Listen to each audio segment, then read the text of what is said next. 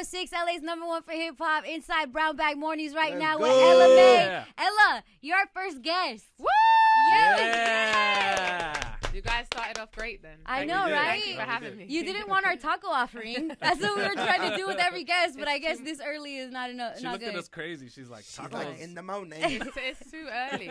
But if you guys want tacos, then by all means, have your tacos. I love your Love accent. Thank Yeah. you. Sounds like you're about to do like a spell in Harry Potter. Oh my! I'm He all loves for it. Harry Potter. You are taking him to Harry Potter land right now. He's in Hogwarts. What's your favorite Harry Potter movie? Or book, I would guess? say Prisoner of Azkaban and the Order of Phoenix. Yeah. So 3 and 5.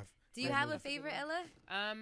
I think I like the first one. That's Sorcerer's Stone, right? Yeah. Yeah, Sorcerer's I Stone. think I like the first one. Being from there, because I always think like clearly it takes place at the the London train platform, even though it's like a fantasy land. It's definitely set in London. Do you see it? Do they get things wrong, or they pretty much got it on point? I mean, it's a make-believe world, right? Technically, Yeah. so it's like it's kind of far-fetched, but there definitely are train platforms that get stuff wrong. But you're not gonna end up in like nowhere. Hogwarts? Right, you're not gonna end up in Hogwarts. You You're won't. not You'll gonna just end end up up with really Dementors. far from where you were supposed to be. But yeah. So it's like for us when we see like Mexican movies and they use the worst lingo or like the worst accent ever. Or everyone's wearing Does it sombreros. bug you when they say like Leviosa and stuff like that? See, Nobody says that to me. I'm just saying like with the accent like hello. I think I'm used to it at this point. yeah. Okay. I think it used to bother me, but at this point, it's just. Yeah. I was talking to a friend of mine about code switching, and it's essentially like you change your language depending on your environment. Like they don't cuss here; they cuss like shit when we're at other They cuss places. a lot. But on the radio, they don't. I'm really proud of them. But there's people even that like a certain type of Spanish, depending on like the person you're speaking to, you'll switch your Spanish up to like that country's kind of like little twang. Do you find people try to talk to you Yeah. like you? Yeah. It's like more often than not, people actually try and do. But I think a lot of American people get confused with Australian and English. And accents. English, Ah, yeah. So a lot of the time, I feel like people sound a lot more Australian. Yeah, than, they start than saying they do crikey, English. and it's like we don't say that. Yeah. Like we don't say mate like So that. you're like in the studio. There's like does Mustard talk to you a little different? No. Like Hey. press record, mate. Mustard straight from LA. Oh, okay, Yeah, okay. Talk to me facts. any different. Shout out to our brother Mustard, man. You're in here. We got the deluxe version coming of your album, and you got a show at the Novo Yes. on I the do. way, man. Yes. Shout out to Ella. I'll be The there. I'll be Novo there. is great. Yeah. The Novo's great. We actually sold it out in December as a podcast. Congratulations. Yeah, it was all our cousins. Congratulations. We were in Los Angeles. It's like we just said, "Hey, you guys, free food," and they came. Yeah. All right, no, but you're coming through. Thank you so much for coming through. You know, when we talk about LMA, of course you have the looks, but you also have the character. You also have like the full package because the voice hits. Thank you. You know, every song of yours hits. I love in particular off this album, Don't Fuck Me Up, DFMU. Okay, I love the little like, cause that's a text. Hey, don't fuck me up. Yeah. I All never right, used act that one. right. That might be an English one. Cause I always say FWMD. I say fuck with me, dog. And so like I like write it out. When I saw that, I'm like, we're meant to be homegirls. Don't fuck me up. Fuck with me, dog. Come Yeah, on. there you go. Come Yeah. on. That's a good one. I've never actually heard that one, but Yeah. that's a good one. Talk to me about like just the writing process. Mustard is very critical.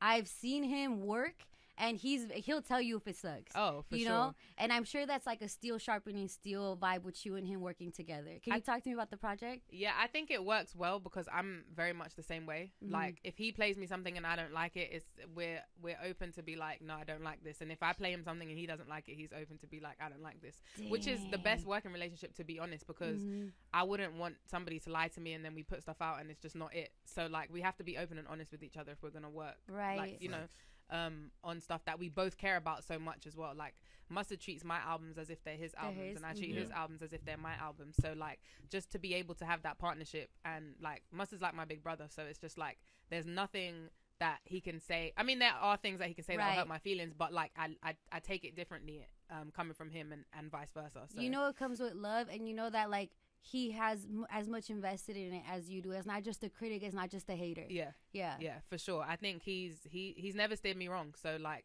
if he tells me something and he's like, just trust me, because sometimes I don't always agree, of course, you know, like I have my own opinions, but like he's like, I've never steered you wrong, just trust me. And to be honest, he's always right. So Well, you guys have the same goal, right? Yeah. It's to get the plaques and to go on tour and like stuff Absolutely. like that. So yeah. Absolutely. that's Got it. awesome. When you sing, your accent doesn't really. Mm-hmm. Is that like you know how to? Is that more for like a cadence thing where like America is probably like the biggest market, so I gotta sell it there before do anything else? No, like England, we have a big market in England, not necessarily for R&B, but I think it's more so, it's not like a conscious thing that I do. I think it's more so just like who I grew up listening to and my influences. And I think it's like the same when people talk about like English actors who are able to do American accents. Like we're exposed to a lot more American culture when we're younger, I think, as opposed to like the other way around. Like we grow up watching American movies and listening to American music, so it's just kind of, it's not even, I don't even realize that I'm doing it. It's just how it comes out. I've actually, because then I was thinking about this too.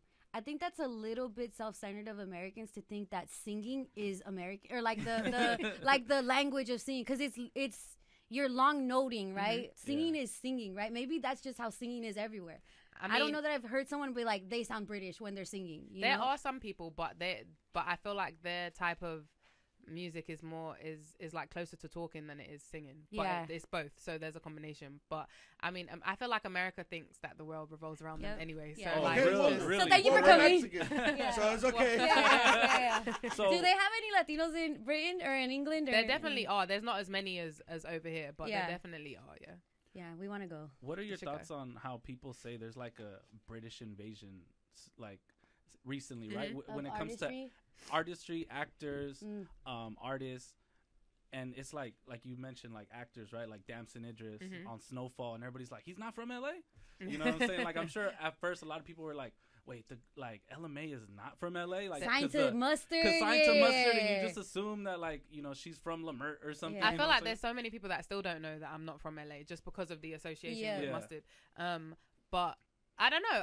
I love the British invasion, to be honest. Like, when you go back years and years and years, it's like, some of us are American now and some of us are English now, but we're all from the same place. So it's like, I think we should just appreciate talent for talent. It doesn't really matter where you're from. If you're able to do it, then also you're able do better, Americans, huh? Yeah. Exactly. No, literally. Invade if you guys also, we want everybody to be from LA. So we're gonna claim you regardless. Yeah, like, you're from LA. Where would you? What city would you be from? If you're from Los Angeles. I have no clue. Come on. I don't know. I don't want to say anything and say the wrong thing. I don't know. Okay, you can be from downtown LA. I don't want to be from downtown. That's where he's from. Oh, are you from? Okay, first of all, we got a lot of great things. It's The Lakers. Okay. We have Dodger Stadium. Okay. We have Echo Park. You been to Echo Park before? Yeah, I have been to Echo Park. Okay, did He's you like Echo it? Park. It's white now, fool. But growing up, it was beautiful. Like, I believe you. I believe you. Gentrification is real. Yeah. Gentrification is a huge thing. Yeah. I'm not listening to your album. He is. He's gonna listen. We're gonna go to the show. I like that we talk about British invasion because low key, at least we let you in. With our invasion, they build borders, so it's like it's shout out to you guys. Shout out to you guys. Listen, politics. Do you think you could tell when someone else is from there? Because like, I think it was a trip to everybody when 21 Savage, when he had his whole situation, and people like were even remixing his lyrics to be like, oh, this is what they meant by shooters, and it's like English people.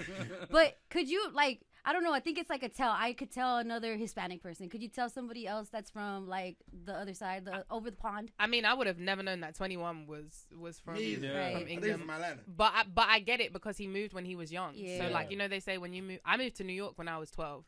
But I moved back to London, so I feel like I still somewhat have. Yeah, if I stayed in New York, I probably wouldn't feel as attached to London as I do, and so I can understand why he feels like he's from Atlanta. He's from Atlanta, yeah. When you move somewhere young, that's all you know. You don't remember stuff from when you're 1 and 2, you know. So like, I get it. I mean, the accent gives it away. So if I meet someone who has an English accent, I obviously already know that they're from England. But like, just looking at someone, it depends. Sometimes I can, but they not have all like the a time. vibe or maybe like a style of dress or something. I feel like things are changing though, right? Because like you see Central C and he's like always in a Nike Tech. Is that like now like how? Music? But like a lot of people from LA do that too. But a lot of people from New York also wear Nike Techs too. So like, I don't know. You can't call it anymore. Yeah, it depends. Yeah. We can't profile, man. Are you a fan of the drill music in the UK?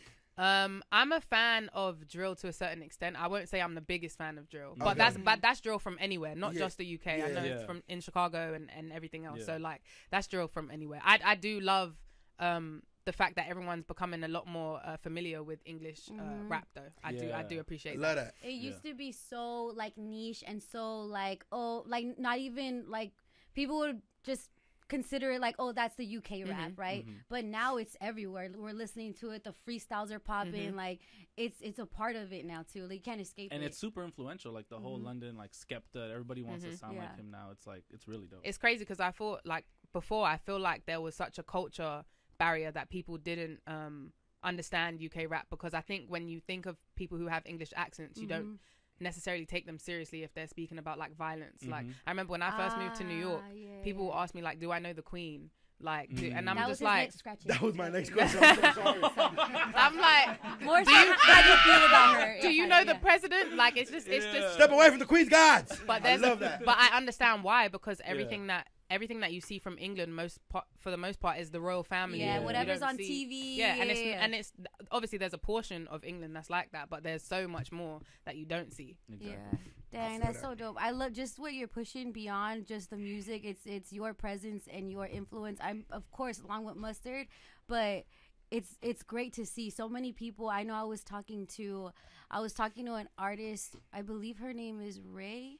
I love Ray. She spoke about how you coming to America and you making it out here gave her the push to come out here and do music too, because it might be like over there's a certain formula that you have to fit in order to really make it, and out here you could be more free. But even just your example alone is opening doors just by being you and being out here. Yeah, that's you. dope. And I love Ray. Make sure you go and listen to my 21st Century Blues. That's her album that she just dropped. She's amazing. Fire. She's great. Talk to me about the Deluxe. What can we expect on the Deluxe? The Deluxe is three new songs. 2 O'Clock, This Is, and Our Song are the names of the song. It's really just an extension of the album of what we already had. Like, you know, everybody is very familiar that I love to sing love songs, so it's an extension of that for sure. And just it's the same vibe. It's just an extension. I wanted to kind of give my album, because my like Heart on My Sleeve means so much to me. I wanted to give it another kind of breath of fresh air, and I'm going on tour like we said, so that's even more songs to perform on a set list. So and I'm sure it's like you drop the album and you're like, oh, these songs could have been on there too, and it's like now there's it's a moment to have them on there. I recorded 80 songs in my album process. Wow. Prolific. Who are you, Tupac? Are you heartbroken at the moment? Am I heartbroken? No. She sings about love. Her songs are more like bomb. Like I know, but you could make a love song and be heartbroken. True. Yeah, and you can be heartbroken and make love songs. Exactly. So. You know what I'm saying? No. Do you cry at the studio? I think I've cried once. I've cried once. Yeah. Damn, they broke your heart. It's just being in the what song? Hide, which is a ballad on my album, but it wasn't it's not a sad song. Like, you would hear it and think that's a sad song, but you're hitting notes. It's not I wasn't crying like heartbroken tears. I think it's just like it just made me emotional, the power of it. Okay, there's always been my question towards R&B singers and like just like the Chris Browns and Drakes and the U's in the world, right? I'm like, do you guys get in relationships to hope to get heartbroken so you can make better music? Absolutely not. I don't know about anyone else, but I don't. I do not. I do not put myself just saying, I wonder, like, if you're like, this guy right here might break my heart. Let's do it. No, next album on the way. No, I feel it because I get into relationships sometimes for content too, you know? So, so I can talk about it on the radio. Oh my gosh, man. I mean, I think that relationships are our biggest, what's the word? Are our biggest, market inspiration. Yeah. All that, yeah. But like, I think with R&B, like if we take Mary J. Blige for example, right, who had a very hard time in a lot of relationships in her life, but the music is incredible. But you still have to look at that person as a human being. Like, it can't be nice to continuously go through something that like really messes you up. And regardless of how much we love the music, because I love the music too, but it's just like there has to somewhat be a balance. So I feel like my album, there's a balance of like, there's a few heartbreak songs, but it's definitely love songs too. Let's go, Ella May. Thank you so much for stopping by. Thank you for having me. Ella, you know your name is Ella in Spanish, and that means she. Yeah, right? Yeah. Oh wait, we have a bet really quick. All right. Oh, we imagine what your favorite mall in LA is. So because they're like, hey, Mustard taking her on a tour. I'm sure that happened. Like, hey, you gotta know LA. If you're with me, you gotta know LA. Mustard didn't take me on a tour. Okay, you went on your own. Huh? You went on your own? Like to sightsee LA? No. Ish. I guess he did take me to some places, but like stuff you gotta know. Okay, favorite mall in Los Angeles? I don't really like them all. I'm not even gonna lie. I don't really like them all, so I don't have one. Love your accent. I know you've been waiting for a moment to try it, and that was not it. I'm an online shopper. Yeah. Have you been to the Topanga Mall? Yeah, I've been to the Topanga Mall. Have you been to the Culver City Mall, Westfield? Yes, that one's nice. That's a newer one, right? Which one's your favorite out of the two? Out of the two, they have a bet. Pick one. I'd probably say the Culver City one. Now you gotta punch him in the nuts. No, shout out you for being tapped in and not being with the white people in Topanga. Ella May, thank you so much for coming through. You're our first guest. You're our first prima. You are our cousin. Get ready. Thank you so much. And of course, the album is Heart on My Sleeve Deluxe. Make sure you go peep that. I know you've been listening to it already. And the Novo show. When's the Novo show? May 6th. May 6th. 6th. May. It's coming. May 6th, Novo show. Right after Cinco de Mayo. So you got to bring it out. Novo show. Maybe I'll have some tacos on stage. Look at that. Look at that. We will be there. Wobbler. We're like roaches. You put the tacos out, we're there. Thank you so much for coming through. It's Power 106. Let's go.